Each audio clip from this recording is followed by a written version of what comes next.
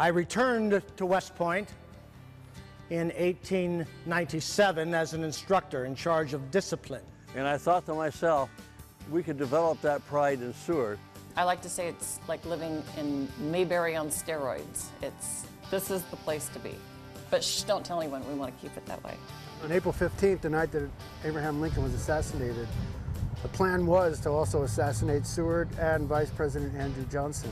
I think it was a great way to bring our whole student body and staff and our principals together, and everyone kind of felt like a big community and we were all one, and it wasn't different groups that were trying to do everything, and people were looking out for everyone.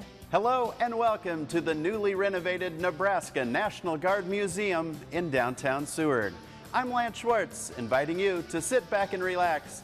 We're going to spend the next 45 minutes exploring our town, Seward. Seward is located 25 miles west of Lincoln and is home to nearly 7,000 residents. As you all probably know at this point, Nebraska became a state back in 1867. But what you probably didn't know is that Alaska became a United States territory in the very same year. To celebrate its 150 years in American hands, Alaska created a statue of William Henry Seward. This impressive 6-foot-tall statue is on its way to Alaska. By the President of the United States of America, proclamation. And the reason this $200,000 statue happened to make its way through Seward, Nebraska, is because it's a statue of the man that Seward was named after, William Henry Seward. Seward played a very important role in the Lincoln administration during the Civil War. William Seward was the Secretary of State for President Abraham Lincoln. They were close friends.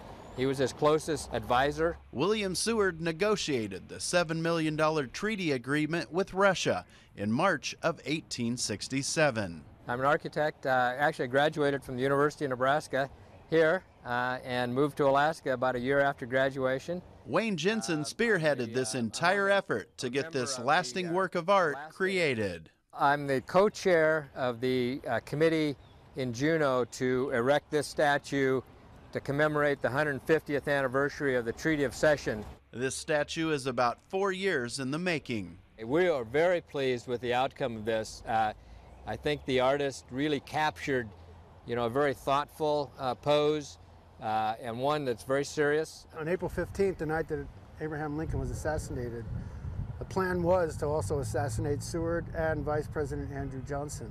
Artist David Rubin says that attempt on Seward's life proved to be unsuccessful because he was recovering from a carriage accident.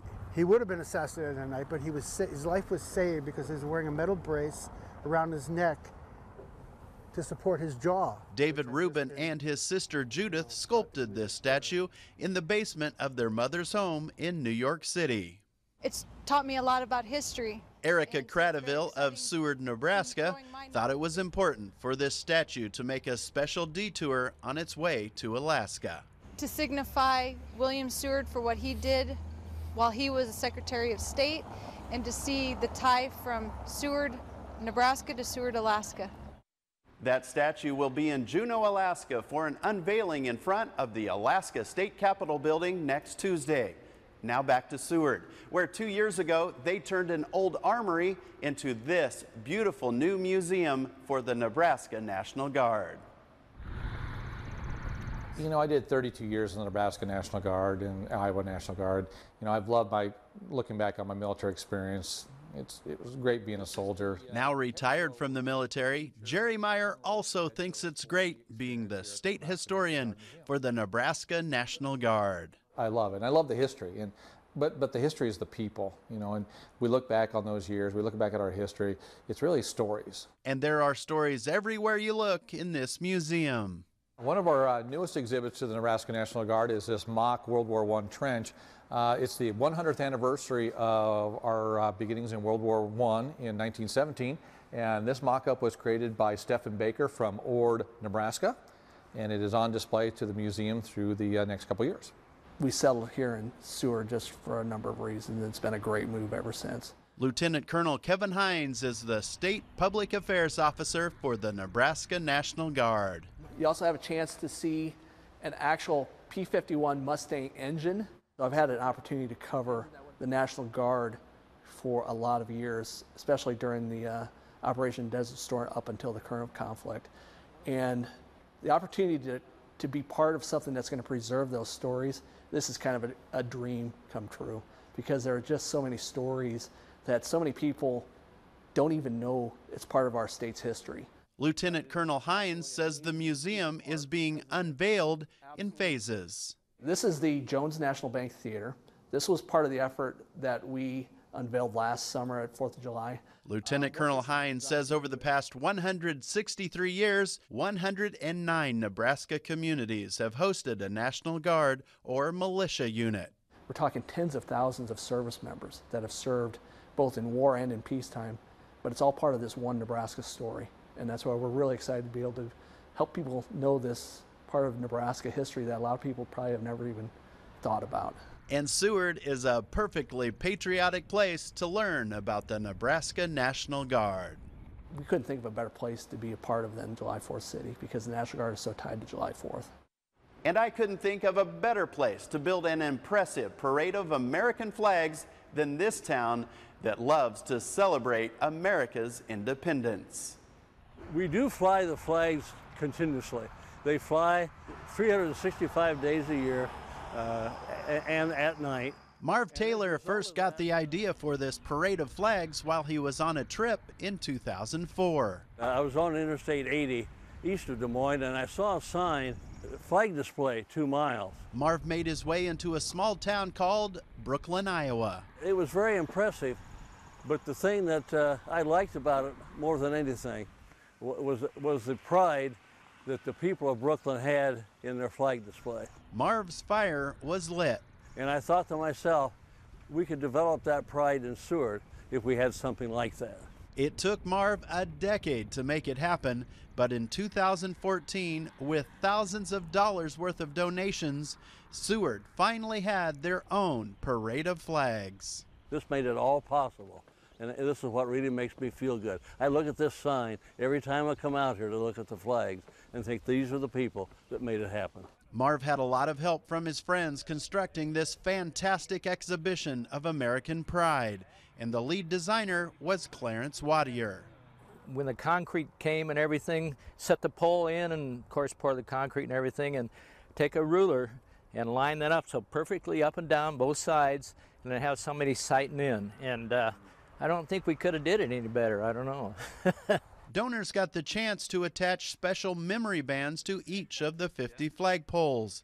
And Marv says each of the poles has a QR code. When we have school children visit us, most of them have a smartphone, and they can use this smartphone to get the details of the flag. A lot of care is taken to preserve each of the flags in the parade. We replace each of the flags each year with new flags, and we also repair them once each year. This impressive parade of flags is so fitting in Seward because they've been promoting Old Glory for nearly 30 years. Marv says that in 1989, he and the Seward Kiwanis Club started selling and installing flagpoles. Next week, we will be installing flagpole number 900. And you better believe there will be flags everywhere you look on Tuesday when Seward hosts its 149th 4th of July celebration. Every year, the community of Seward comes together in early June to kick off another exciting season of celebrating Independence Day. Hi, my name is Molly Merriquin. I was born in Seward, Nebraska. One thing I like about Seward is the nice people. And those nice people of Seward are celebrating the 4th of July for the 149th year in a row. Let's make this parade one they will remember and talk about 150 years from now. It's interesting to note that in the very same year that Nebraska is celebrating its sesquicentennial, Seward and Seward County are also celebrating their 150th anniversary. And we were very surprised when we won the State Festival of the Year award. Clark Coulterman has been involved with Seward's 4th of July celebration for nearly a half a century. Many people work hard on this celebration. It's our identity. Every community likes to have an identity and something to rally around. For Clark, supporting the local celebration runs in the family. We were having some time in the early 60s when there was a lot of unpatriotism, let's put it that way. Clark's mother is Betty Jean Coulterman, and she was part of the group that revitalized Seward celebration in 1965. We started talking, some of the older ones started talking about what it used to be. Betty Jean and her friends organized a little parade, and today, 52 years later, the Seward celebration is bigger and better than ever. This land was made for you and me. It's just really neat to see the whole town come together like it does. Roger Glowitz was the mayor of Seward for a long time. Every year you think, oh man, you know, it's kind of the same, and so on. Are that many people going to really show up again? And boy, they do. They do indeed. Organizers estimate that as many as 40,000 people attend Seward celebration each year. Thank you very much. Spend the 4th in Seward. The pre-party gets underway tomorrow and extends into Monday. And then the big show gets popping on Tuesday with the grand parade beginning at 4 p.m. Coming up in our town Seward, Kitty makes cakes and Jeannie makes art. We'll be back right after this.